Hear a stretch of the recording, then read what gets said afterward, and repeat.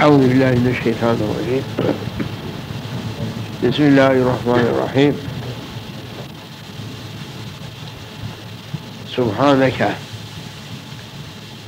Subhaneke la ilme lena illa ma allamtena inneke entel alimul hakim. Subhaneke dedi melaikeler. Subhansın.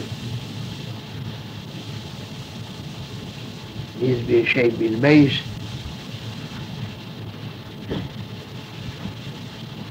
Bize ne öğretirsen biz onu biliriz. Senin öğretmediğini biz bilemeyiz.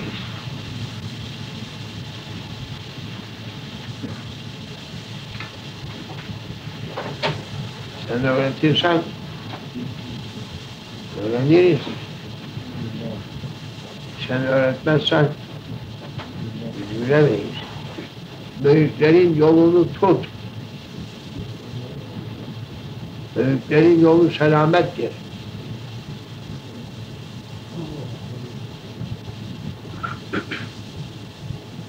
Cenab-ı Hak şerefli kullarıyla bizi beraber etsin. Amin.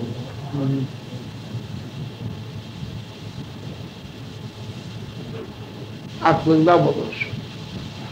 Kulağında olsun ki arkadaşlık yaptığın insan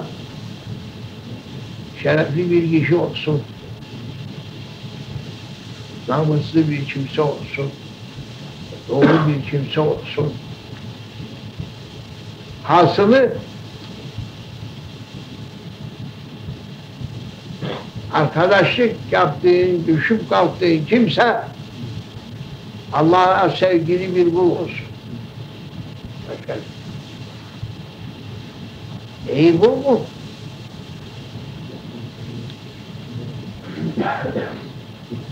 Allah'ın sevdiği kul olsun.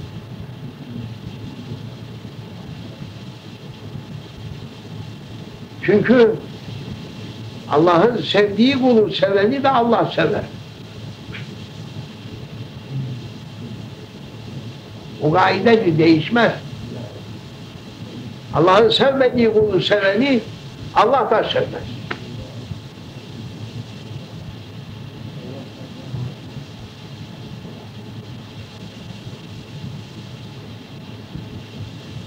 Allah'ın sevmediği kulu sevmeyeni Allah sever. Allah'ın sevmediği kulu seveni Allah sevmez.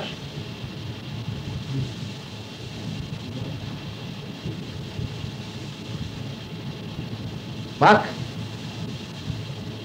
bu bütün hayatın boyunca seni her türlü tehlikelerden saklar.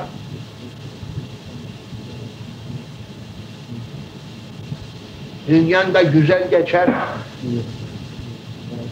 ahiretin de güzel olur.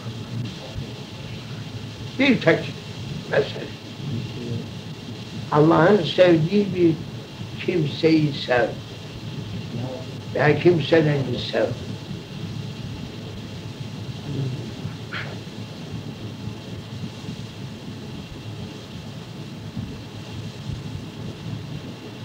Tabii Allah'ın sevdiği kul çok. En sevdiği kul Efendimiz.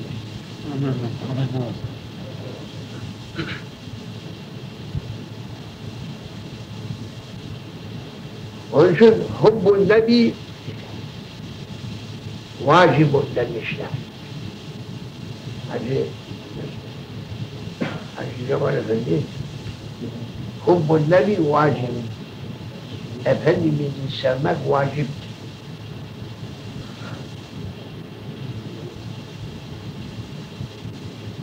Allah'tan sonra seveceğimiz kimdir? Efendimiz. Allah'ı biz tasavvur edemeyiz. Yani nasıldır Allah diye düşünemeyiz. Onun için Allah'a doğrudan sevgiyi vermek kolay mesele değil o.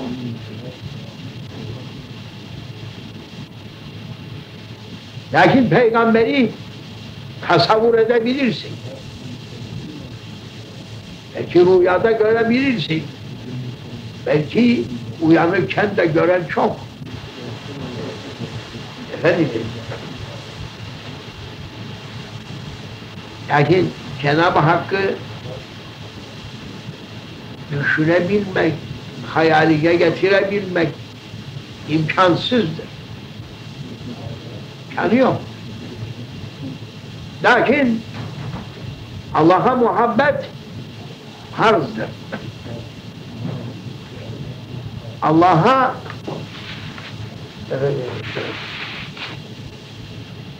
muhabbeti ne yoldan elde edersin? Efendim? Peygamberimizden Allah'a muhabbeti elde edebilirsin. Peygamberimizi sevdiğin derecede Allah'a muhabbetin artar.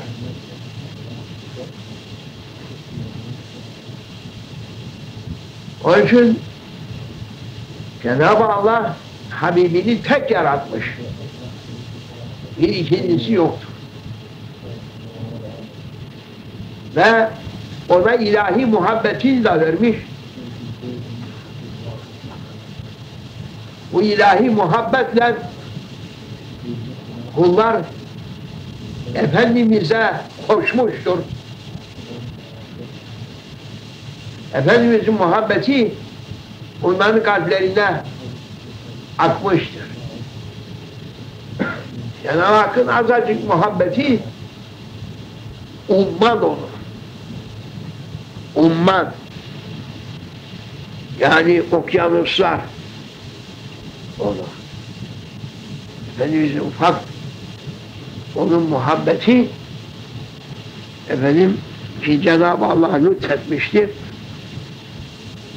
O kadar büyür. Bütün insanları kaplar.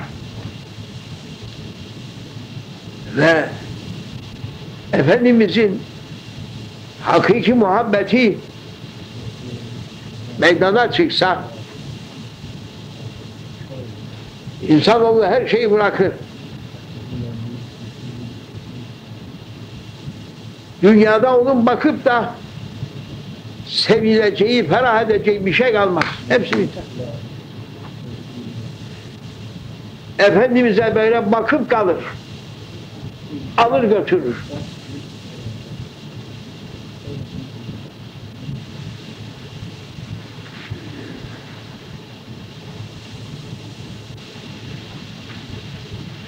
Yusuf Peygamber Cenab-ı Allah ona hususi güzellik vermiş. Efendimizin güzelliğinden bir gıda vermiş ona.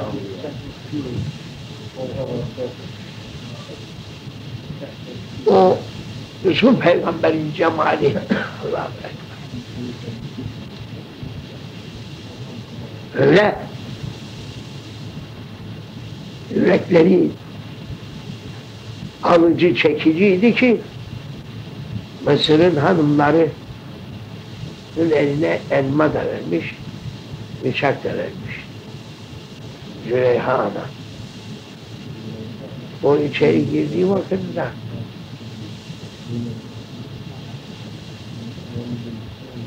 böyle kaldılar. Ellerini soydular. Elmayı soyacak yerde ellerini soydu. Ellerini kesti onlar. Şu Peygamberin güzelliği o kadar. Onları aldı.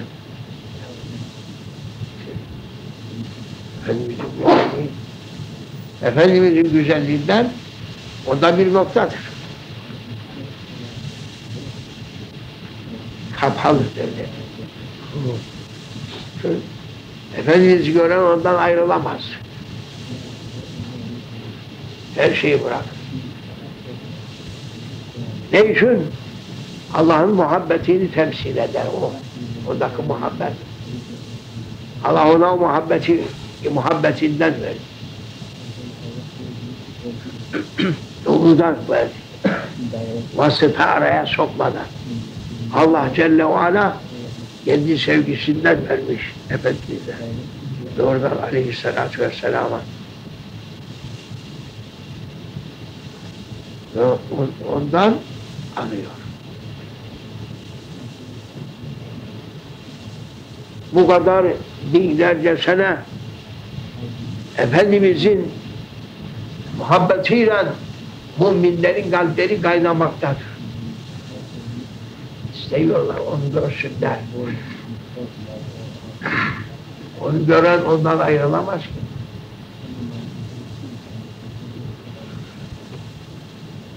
Allah'ın sevdiğiyle beraber ol. Allah'ın sevdiğini sev. En birinci Efendimiz. Belki Efendimiz'i daha sen aklına yatıştıramazsın. Yusuf Peygamber'i düşün. Yusuf Peygamber bize daha yakın. Onun güzelliği bize daha yakındır. Onun için Yusuf Peygamber'in göz alıcı, kalpleri çekici güzelliği senin rehberin olsun. İlahi muhabbete, ilahi sevgiye. Allah'ın sevdiğini sev, sevmediğini sevme. Başına iş açarsın. Allah'ın sevmediğini seven başına iş açar. O iş de kapanmaz. Hiç. İmkanı yok.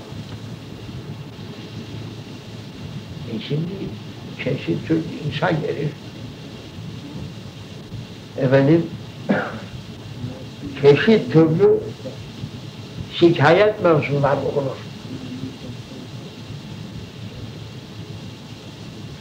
Bak yıldızımıza ya bak oğlumun yıldızına, bak kızımın yıldızına, bak kocamın yıldızına, bak karımın yıldızına. Zannederler ki o yıldıznamede söylenilen meseleyle işleri doğulacak söylüyor. Sen ne yapacaksın yıldızını? Yıldızını öğrenip de sen ne yapacaksın?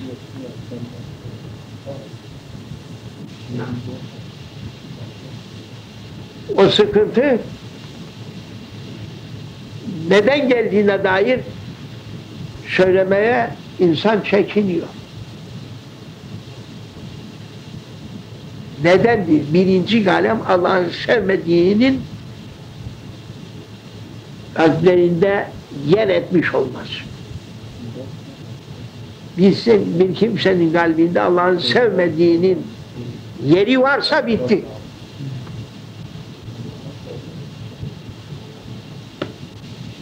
Büyü arar diyorlar. Ne böyle şey yaptı? Kalbinizin içinde sizin.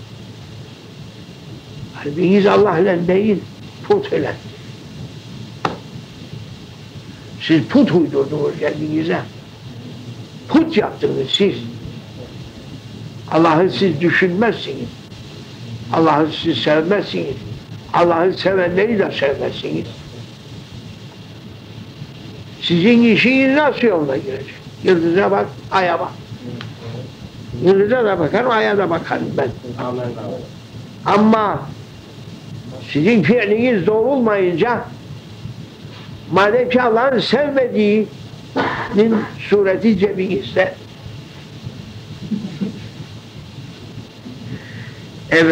muhabbeti kalbinizde ve övgüsü dillerinizdedir. Siz bu zindandan kurtulamazsınız. İmkanı yok. İmkanı yok. Bu da söyleyemem. Söylersen seni tımarhaneye götürürler. Bu adam bir hoş oldu. Bizim taptığımıza tapmıyor. Bizim taptığımızı kabul etmiyor. Bizim taptığımızı tenkit ediyor. Nasıl iş bu? Diye başına iş açar. Onun için yahu aya yıldıza bakmaya gerekmez. Al bu duayı üzerine koy. Belki mamurlarsın. Vazgeç. Usul takip etmekten. Vazgeç. Allah'ın sevmediğini sevmekten. Allah'ın sevdiğini sev. Allah'ın sevmediğini sevme. Tamamdır işin. Allah seni yaratan bunu ister.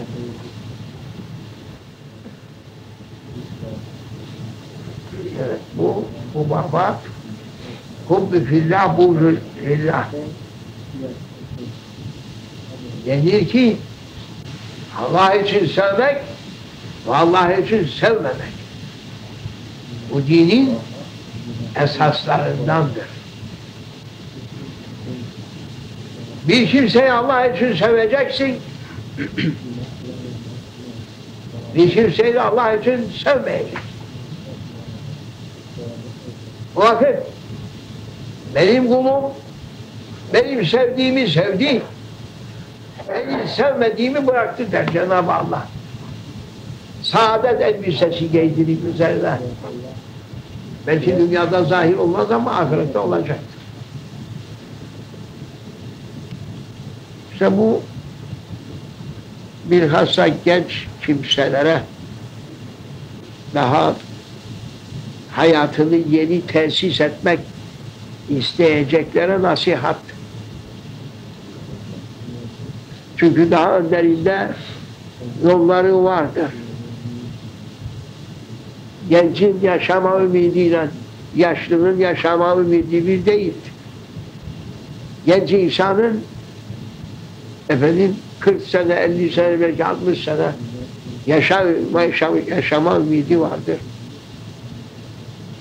Binaenaleyh bu kadar seneler içerisinde sen nasıl yapacaksın, nasıl hareket edeceksin, onu söylüyorum ben sana. Allah'ın sevdiği bir kimseyi bul da onunla beraber görüp Allah'ın sevmediğini sakın seveyim deme. Fenadır. Bu yaşama ümidi olan kimselerin dikkat etmesi lazım gene noktadır bu. Mekteplerde, üniversitelerde, kolejlerde böyle şeyleri öğretmezler tabii. Gerek duymazlar. Halbuki hayatta en gerek duyulacak mesele budur. Kimi seveyim? Ya kimi sevmeyeyim? Allah'ın seveni sev. Allah'ın sevmeyeni sevme. Bir daha Allah'ın sevdiğini sev, Allah'ın sevmediğini sevme. Buna dikkat et. Allah, Allah, Allah, Allah, Allah, Allah, aziz Allah, Allah, Allah, Allah, Allah, Allah, Allah, Kerim Allah, Allah, Allah, Allah, Allah, Allah, Subhanallah,